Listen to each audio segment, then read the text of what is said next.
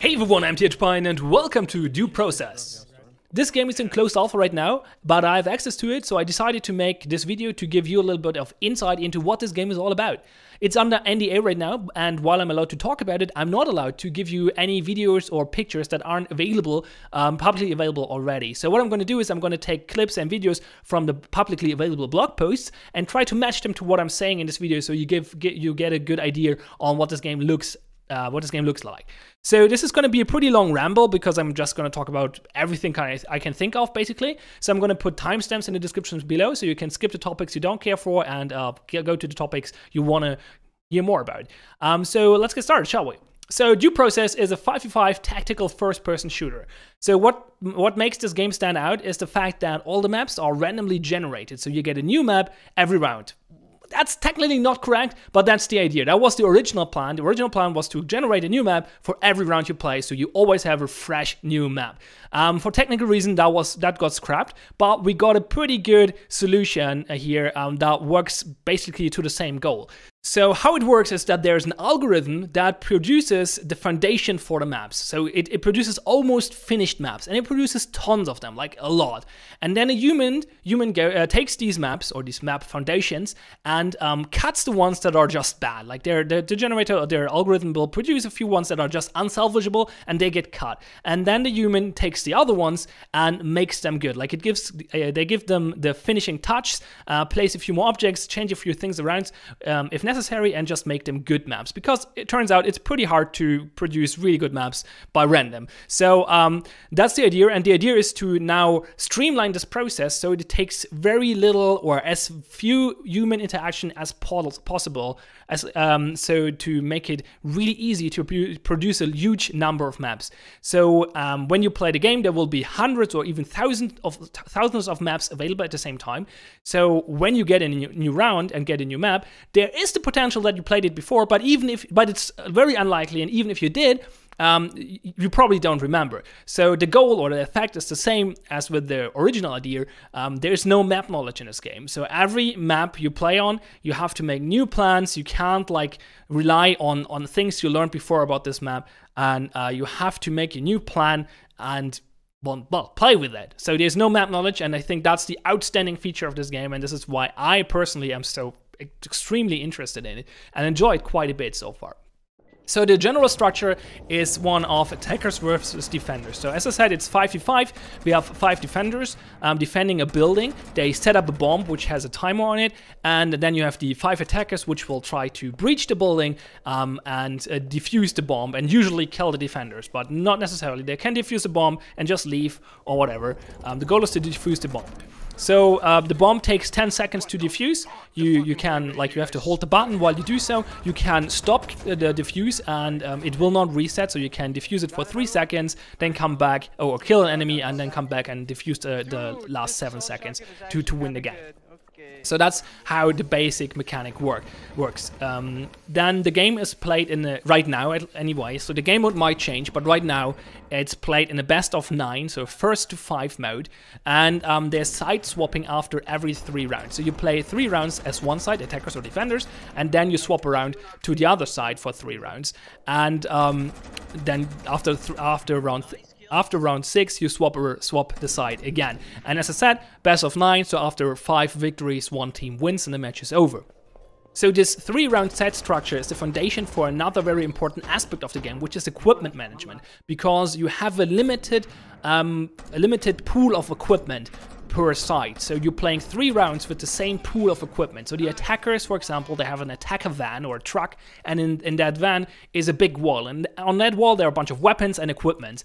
And you can pick them in round 1, and then you go into the round, play a round, and in round 2 on a new map you spawn again in the van. And now the wall will not be full anymore because, well, the equipment doesn't respawn until you switch sides. So you have 3 rounds to play with the same pool of equipment without respawning it. If you die, you will lose your equipment, but if you survive, you can take what you still have. So if you're dying, if you get full team wipe for the first 2 rounds, then usually your wall is pretty empty at the beginning of round 3 because you could not recover anything. And you can also you can also steal the equipment from the others, from the opponents if you survive, and that's especially important for the defenders. The defenders right now they have a defender room which also has a big wall, which works the same way as the attacker van does. But there are plans to change that system to a kind of economy system where you buy things, but details on that are still foggy. So I'm not going to go into detail on or not going to talk about it. But basically they have a limited equipment pool as well, and defender weapons are in general weaker than the attacker weapons. So especially for defenders, it's really important or really valuable when you survive a round and you kill, like you won the round and survived, to loot the attackers and steal their weapons. There are a bunch of reasons for that. A, the weapons are better. B, they have some equipment you don't have access to. That's true for the other side as well. And C, the attacker weapons all have flashlights, which the defenders have not. But we're going to talk about lightning in a minute or so. So that's how equipment management works in this game. So let's talk about the maps, shall we? So there are a bunch of different ways of entering the building, and this is really important because entering the building, like that's the core premise of the SWAT power fantasy. Like the moment you kick down the door, you breach the door, and you go in and clear the room. So that's the core fantasy this game relies on. So entering the building, well, is really important in this game. So there are multiple ways of doing that. There are green doors. They're not really green, but they're green. Like they are color coded on the map screen. So you have a map screen where you can make your plans on, and then you have the first person view where you just play the game. And on the map screen they're green. They're not green in the first person view, but they're referred to as green doors anyway. And they're green because they're free entries. You can either kick them or you can shotgun the handle to open them a little bit quicker. Kicking them is pretty dangerous because it puts you, like, it locks you in a spot in front of the door for like a second or so. So you're pretty easy target. So you want to avoid that if possible. But if you have a shotgun, you can just shoot the handle to open the door. Then the next important entry point are red doors. In contrast to the green doors, those are not free entries. You cannot just kick them or shotgun them open. You have to breach them with a door charge or a wall charge. Usually a door charge. Wall charges are used for other things, but both work fine. So they are usually actually red in the game because they're usually like fire doors. So yeah, fire exits. So they are big red doors, like heavy doors, which you cannot just open. So you have to breach them with a door charge, as mentioned. And I mentioned the wall charges already. You can use them for blowing up a door, but you can also use them to destroy interior walls.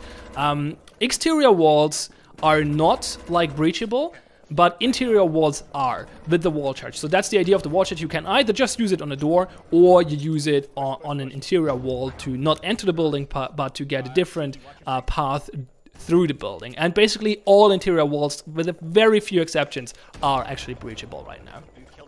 However, and that's the thing I'm going to mention because a lot of people ask about it, there is no destruction from bullets, at least not like on the walls and stuff. Like if you play Rainbow Six Siege, you can shoot holes in walls and stuff like that. That's not a thing in here. You can destroy some like props and stuff, but you're not going to destroy like solid cover or walls with just shooting them. You have to breach it, or you have to blow it up with the charge.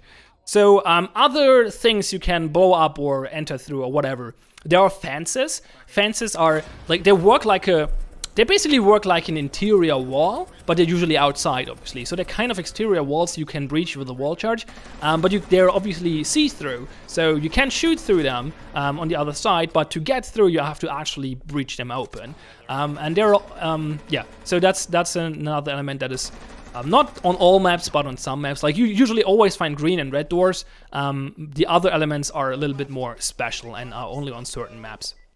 Or certain tile sets even sometimes. For example, the shutters. The shutters are only on the C-store tile set, but I'm going to talk about tile set in a minute. So another way of entering a building, on some maps there are windows. Like they're huge windows. You can just, well, glass windows you can just walk through. Like the moment you walk through them or you shoot them, they break and they're just a completely free entry. But they're also see-through, so that's the difference to the green doors, obviously. They're also like small windows which you can shoot through, which have like bars, so you cannot actually get through them, but you can shoot through them. But those are not like a way of entering the building. But there are things you can, like, sometimes you can look into a building or outside. That's important as well, obviously. So talking about windows, On the C-store tileset, as I said, I'm going to talk about tileset a little more in a moment, but on the C-store, so in the convenience store tileset, there are shutters, because there is like a huge storefront, which is, well, a glass storefront. So there's lots of glass windows in the front, basically. And you could, as mentioned, just walk through them to get into the building. But the C-store has a shutter, which can come down and acts like a wall. And the interesting thing is that there is a button for it in the teller room. And you can press the button to get the shutters down or up. And the teller room is like a little fort because it's not easy to enter, and it has bulletproof windows. So it's like a little fort, and it controls the shutters. So usually what the defenders do at the beginning of the round, they press a button to get the shutters down, and now the storefront is not as easily breachable. But there is like situations where defenders want to pull up the shutters, or there are situations where the attackers make a plan to get into the teller room and then open up the shutters to have, for example, have a sniper sitting outside and it's shooting into the storefront room. So shutters, when they are down, can be breached with either a wall charge, which just makes an entry, or with the door charge, which will not completely blow them up, well, but make like a little peeking hole where you can shoot through. So the last way of entering the building I want to talk about is the fan. It's only available on the factory tile set. It's pretty special, like it's a huge fan. And it's active, so it's rotating, so you cannot just walk through, because if you would, you would die. But the game doesn't allow that to happen. You just like it acts like basically like an unbreachable window, so you can, well, not really, like I guess like an unbreachable window kind of. You cannot walk through, but you can shoot through. You cannot throw grenades through it, but as I said, you can shoot through and you can see through. However, the fan can be blown open with the door charge, which allows you for an entry, not free, you have to charge it, but you can enter through the fan if you blow it up, or the fan will stop when you either shoot it from the inside. So if you get into the building from somewhere else and shoot the fan from the inside, it will stop, and at that point you can walk through it or throw grenades through it.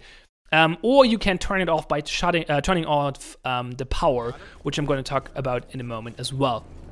So, yeah, those are the different ways of entering the building.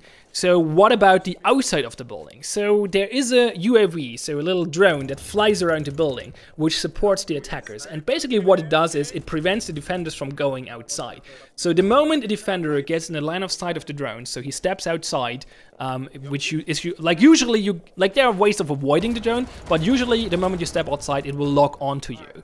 And then it takes, I think, around 2 seconds until it shoots you. So at the moment you go out, there's like a huge light on you and a noise and stuff. And when you stay in the line of sight of the drone, it will shoot you and you instantly die. So that's the way of keeping the defender in the building. As mentioned, as I just said, like there are ways of avoiding that. You can like stick to the wall when the drone is on the other side, like it's rotating around the building. So if you time it correctly, you have a few more seconds to walk around and do some outside or exterior flank or whatnot. So that's the mechanic around that. Then another very important map mechanic is the breaker, because the breaker turns off the lights. And lights are really important in this game for the gameplay, for the first-person shooter gameplay, because like if the lights are out, it's freaking dark. You don't see shit on some maps. Like some maps are a little lighter on this, like when they have lots of windows. Like on Factory, it's played on with moonlight. So if you're near a window, there will be some illumination from outside. But usually it's really dark. You could also, instead of just turning off the breaker, you can, like that's a tactic the defenders sometimes deploy. They can shoot out the lights in a room, and that makes it really dark as well. But usually power out is an advantage for the attackers, because they have two very strong tools to work around the darkness. Every attacker gun has a flashlight you can turn on or off, so that's pretty useful when it's dark.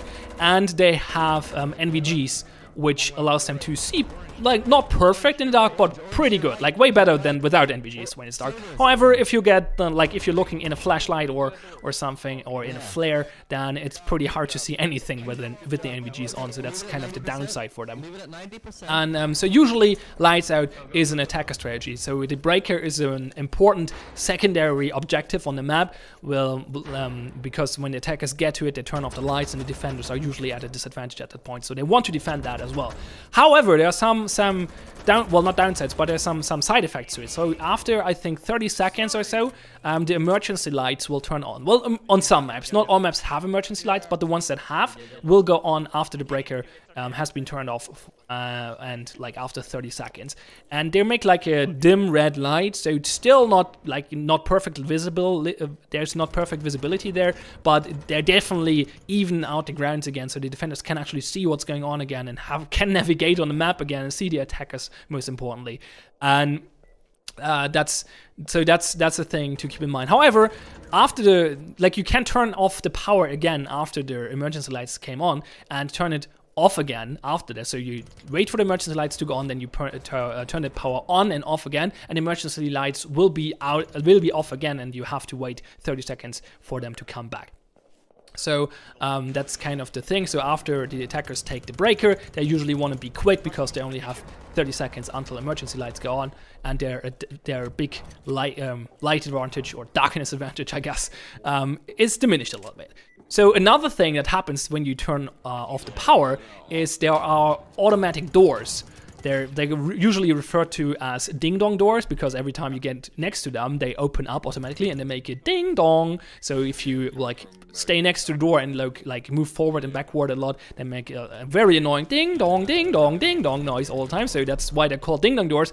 But as mentioned, when the power is off, those doors don't work anymore and they just stay shut. So that's really interesting on some maps where there is a strategy to take the power, but that will that will cut you off, that will cut off the short path to the bomb, so you have to go around. Or sometimes you can turn off the power and trap the defenders in a room with no exit because you just close the door behind them. So there are some interesting mechanics with that. And the last thing that the breaker does, which I already mentioned, is it turns off the fan. So the moment the power is out, you can walk through the fan, or the moment the power is out, the fan is a free entry. So another thing you can find on maps are fire extinguishers. Fire extinguishers are on the walls, but you can pick them up and put them somewhere else. And the moment they get shot, they act as a pretty shitty, but no, not shitty, but they act as a unpredictable smoke grenade. So the smoke is not the smoke is unpredictable, but it's a lot of smoke. So it usually obstructs vision quite a bit, but it's not quite there are smoke grenades for the attackers, which are way more predictable. They have a pretty I don't know a good word, but they have a good smoke cloud, and the fire extinguishers just make weird smoke. But it's a lot of smoke, so it's basically a makeshift smoke grenade the defenders can use, or the attackers in some situations as well. So, as mentioned earlier, I want to talk about tile sets. Right now there are 3 different tile sets, but there are more tile sets in the works. The first one is the also already mentioned C-store or convenience store. It's a little 24/7 market with a huge storefront, which has the shutters, as I mentioned. Then there's the teller room, where the shutters controls are in. The teller room is usually a small, but sometimes a little bigger room with bulletproof windows and 1 bulletproof door. And this door acts it's a mix of a green and red door, actually. You cannot kick it, but you can shotgun it open, or you can breach it open with a door charge. Sometimes there's another way into the teller room through a regular door, which you can just kick down. But if you want to go through the front door into the teller, you have to have a shotgun or a door charge available for that. Usually the shotgun is the way to go here. Also, while the whole thing is bulletproof, there's a little teller hole where you usually put the money through, which can be shot through. So that's an interesting thing, when someone is hiding in a teller room or camping the bomb. Often the teller hole is looking at the bomb, so that the attacker cannot just sit at the bomb and defuse it, because then they get shot from the teller hole. So they have to clear out the teller first. And there are a lot of situations where you have this little peekaboo game around the teller hole, which can be interesting. You can also, if you're really precise, you can get a frag grenade or a grenade in general through that hole, which is devastating for whoever is inside. The CISO also has like one special room, which is the freezer. The freezers sometimes have the freezer shelves, which basically are shelves in the wall. So they're a connection between the freezer and the storefront, and like there's stuff in them, bottles and whatnot, and cans. And you can look like you have a line of sight, or or out of the freezer into the storefront and the other way around. And you can shoot them. You can shoot the thingies, like you can shoot the shelves. Which will destroy them, which allows you to get through there as well. You can walk through them then there. So that's usually another like room you want to clear. Like if there's freezer shelves are looking at the bomb, the attackers definitely want to clear out the freezer before they before they start defusing the bomb. Okay, the next tile set I mentioned already is the factory tile set. The factories are like defined by huge rooms usually. Like they have a few smaller ones as well, but mostly huge rooms. And they have fans, like there are only maps, tile set that have fans, and they also have the dock doors, like the loading docks. The loading docks basically they work very similar to red doors, kind of. Like you can breach them with a door charge, which allows you to enter them, but they can also be open and closed from the inside with a button. And that has some interesting mechanics as well. So the defenders can open them, shoot outside, or walk outside for a really quick exterior flank if they don't get shot by the drone. And so that's kind of the important features of the factory. They also have or a lot of the factories have an office room, which is in a lot of situations like elevated, like it's a little higher than the rest of the maps. Like the factory is definitely the map with the most verticality right now. There are also catwalks where you can walk on and stuff like that. There's a lot of verticality and big rooms. So usually you want to take like long range weapons and whatnot. And also there are no emergency lights on factories, but there's the moon outside. Like there's full moon, which brings some illumination in even if the power is out. But it's still getting pretty dark in there. The last tile set I didn't mention yet is the Killhouse tile set. It's like a training facility, and it's basically like it's a training setup for the attackers where they train to attack a club. So they train a scenario where the defenders have a bomb in a club, in a nightclub, and they try to go in there. But it's definitely a training area, so everything is made out of wood and stuff, and everything is just props and not like a really nightclub, but it looks like one. There's a stage and whatnot, and a pole. And with the pole dancer on it, which is just a cardboard cutout and stuff like that. So it's the Killhouse is pretty. It's kind of generic. Like it doesn't have really defining features, but it usually gets some interesting room combinations because they're a bit bigger. They're a little bigger than the CISO, so they're not as cramped, and but they're not like they still have small rooms. Like it's a lot of small rooms, except for the club, which is usually pretty big. But all the other rooms are pretty close quarters, but there are a lot of them, so there's a lot of navigation on the Killhouse tile set. Kevin, can you back up? Okay, let's talk about movement and shooting mechanics. So we're gonna start with the shooting. One thing a lot of people don't know when they start a game is that there are 3 different shooting modes. You can just hip fire, or you can aim down sights, as in most shooter games. But there's also a third fire mode, which is called brace fire, which is kind of in between. So you're not as slow as you would be while aiming down sight, and you're also not as zoomed in, but your accuracy is a little lower than that as well. But it's way better than hip firing. But you're also a little slower than hip firing. As I said, it's somewhere in between. You can also sprint in the game, which, like while you're sprinting, you cannot shoot, but you can stop and then shoot pretty quickly right now. But sprinting is super loud, so sound is pretty important as well, especially at the beginning of the map, of the round, because the attackers are moving around the building and the defenders are trying to figure out where they're coming from, and they can hear them sprinting around outside, because as I said, sprinting is pretty loud. And so that's an important factor. So if you want to go quiet, you can slow walk instead, which you do by holding the control button by default. And it makes you walk slow, but also quiet. So that's a thing as well. Right now there's no leaning. A lot of people ask about leaning. Leaning is not out of the picture yet. We might get leaning in the future, but right now it's not in. The devs are thinking about trying out ambidextrous aiming first, so you can swap the side you're holding your weapon, which gives you like a little side advantage, like depending on which corner you're looking at. And if that works well, they might try out leaning, but right now it's not in there.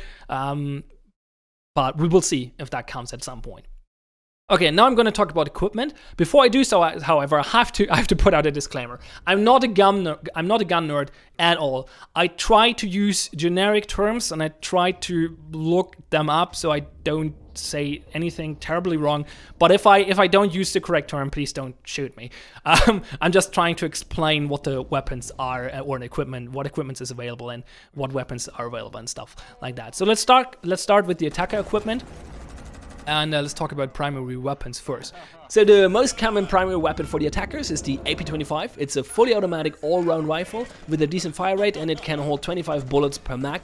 It's a jack of all trades, but it's really good at all trades. It excels at basically any range. You can use it in brace fire and ADS. It has a really nice red dot sight. You will, like, it's always a good pick. You also get 10 of those, so it's unlikely you run out. So if you're in doubt, just pick the AP25, you will not regret it. If you want something a little bit more specialized, you can go for the BLK-TAR, which is a mid to long range semi-automatic rifle. It holds 20 bullets per mag, and it just has more punch than the AP25. On short range, it's a little harder to deal that damage because you cannot just hold the button down. But as soon as you get a little bit, as soon as you get in mid or long range, the BLK-TAR is just a tad stronger than the AP25 usually. But you also only get 4 of those, so you have to spread them out over the 3 rounds a little bit. If you want to go close quarters, you can take the DL12. It's the attacker shotgun. It holds 6 shells in a barrel, and you can carry another 8 shells on your body. It's really easy with that thing to one-shot people in close range, and it's still pretty decent in mid-range, like you usually 2-shot people, and this thing fires fast if you want to. So it's a strong pick if you're going for close quarters. You got 4 of those, so you have to spread them out a little bit. Also, keep in mind, shotguns can be used to open green doors without like kicking them, so that's always an important thing as well. So the last of the primary weapons for the attackers is the SABR. It's a semi-automatic sniper rifle with 7 bullets in the mag.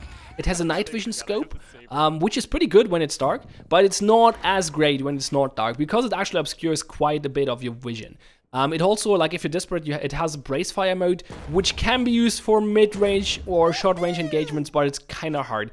The gun basically is better than the BLK-TAR on long range, mainly because it packs a punch, like you can one-shot, headshot, and defenders with it. However, it has a little bit higher recoil than the BLK-TAR, but the damage is worth it usually. It's kind of a power weapon, you only get 1 of those. For secondary weapons, the attackers only have 1 choice. It's the PK-57. It's an all-round semi-automatic pistol with 15 bullets per mag. It's pretty decent at any range, really. It can be used in ADS and brace fire, and it's just a pretty good secondary in general, so it's a good backup for when your primary runs out. And also keep in mind it has a flashlight, so for defenders this is very worthwhile to pick up when they can loot the attackers, because it's basically an emergency flashlight as a secondary in your secondary item slot. So that's pretty good. You get 15 of those, so you will not run out in the 3 rounds you play, even if you die every round. So let's talk about tools, shall we? The attackers have 15 flashbangs, and flashbangs are really strong in this game. They have a flash effect when you look at them, and they also have a bang effect, which even goes through walls. The bang effect has like mouse acceleration and will punch your aim and whatnot. It's really annoying if you're too close to these things, and they can really tag out the defender for quite a while. It will not, however, flash attackers whatsoever, so usually as an attacker you throw it in and you run in with it at the same time. Because you will not be affected by it at all. And those things are really essential for room clearing, because the attackers have to get in there, since the defenders have the position advantage, obviously. Then we have 4 smoke grenades, which can be used for creating smoke, obviously. They're good at blocking lines of sight, and yeah, that's like it. They're smoke grenades, there's not much to say about them. Then the attackers have 2 frag grenades, which deal decent damage at a decent range. They're good for taking out the car, for example, because they can destroy it. They can also destroy barbed wire, which is really important, because, well, yeah, barbed wire is annoying, and so yeah, you got 2 of those. Then you get 3 suppressors, which can be put on the AP25, the BLK-TAR, or the PK-57, and they will make your gun quieter, obviously, and will also reduce muzzle flash, and it's a little easier to aim with them as without one. And they can be good if you like want to flank or do a late flank, like the team is going one direction and you're doing a flank through a different entry or something like that. Then they're pretty useful. You also get 4 NVGs, even though you have 5 people, so when you go for a blackout strategy, one of you has to rely on their flashlight or use the SABR, which has a night vision scope. NVGs in general are very valuable in this game since blackout strategies are so strong, because when it's dark in this game. And especially for defenders, looting NVGs can be very valuable because they can surprise the attackers by using lighter strategies themselves when they are equipped with NVGs. So that's really strong. And they're in general very high value items. Then the attackers have 2 Clackers, which are used to blow up charges. And yeah, you have to be close to the charge, and then you have to click it repeatedly, and it will clack, clack, clack, clack, clack, and then it will blow up the charge. You get only 2 of those, even though you have 3 charges, so you have to either like keep one from one round to another, or use one for 2 charges, or you will not be able to use all your charges, obviously. You get 2 door charges, which are used, don't be surprised, to blow up doors. Usually for red doors. You can blow up green doors, but you can just kick them. So you usually use them for red doors or for the loading docks on factory maps. You can also blow peeking holes into the shutters on storefront. And one important feature of door charge is that they destroy barbed wire. So defenders cannot just put barbed wire behind a red door because, well, when it blows up, the barbed wire will be destroyed anyway. So that's an important thing to keep in mind. Then there are big tools, which are not going in your inventory slots, but you have to hold them with 2 hands, and as soon as you switch to something else, they will be dropped. So you got 1 wall charge, which is being used to blow up walls. Interior walls only though, exterior walls cannot be breached.